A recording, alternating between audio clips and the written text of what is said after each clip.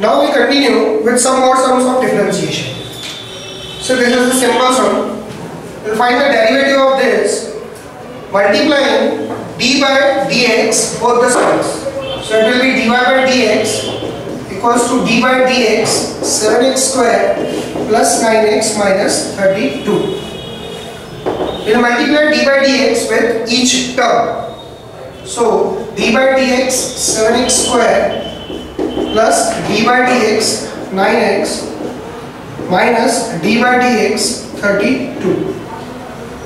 So to find the derivative of 7x square, here we will take this 2 in multiplication with 7.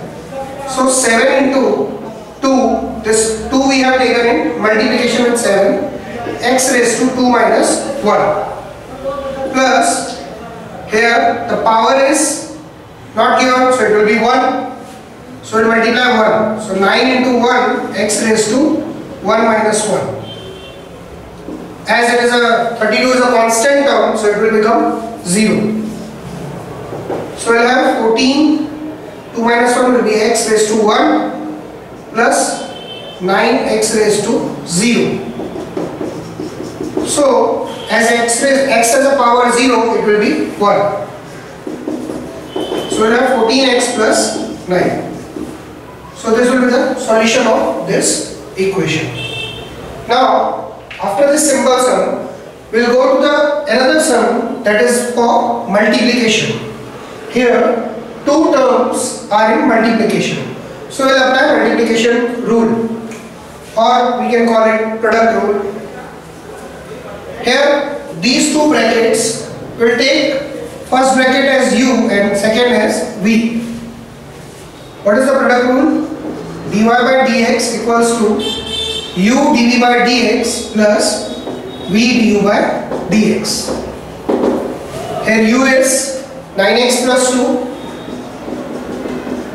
d by dx, v is 4x plus 7 plus v is 4x plus 7 d by dx, u is 9x plus 2.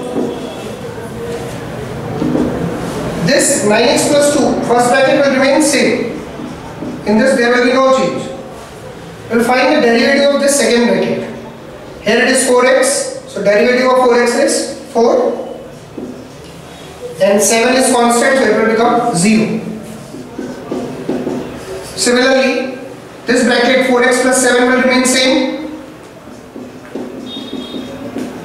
And in the second bracket it is 9x plus 2. So 9x will be written as 9 and this 2 will become 0. So multiply these two brackets, you will get 36x plus 8 plus this multiplying these two brackets gives 36x plus 63. Now 36 will add the like terms. 36x plus 36x gives 72x. And 8 plus 63, both are constant, so it will give 71. So this will be the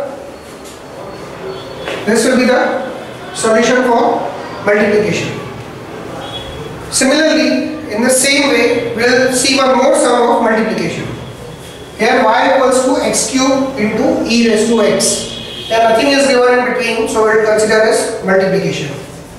In the same way, we will take this as u and this as v. dy by dx equals to u dv by dx. Applying the multiplication rule, here u is x raised to 3 d by dx, v is e raised to x, plus again v is e raised to x and u is x cube. Sorry. d by dx x cube. So x cube will remain same. Now derivative of e raised to x, as we have seen in the formulas, it will remain same, e raised to x, plus this will remain same, e raised to x. We will find the derivative of x cube, it will be 3x square. We bring this 3 in multiplication, so it will be 3x square. Now if you want, you can add one more step. we can take e raised to x common, and in this x cube and x square we can take x square common. So e raised to x and x square. So what remains? X. Here e raised to x we have taken out, x square taken out. What remains? X plus here e raised to x and x square taken common. So 3 remains. So this will be our final solution. So we have found the derivatives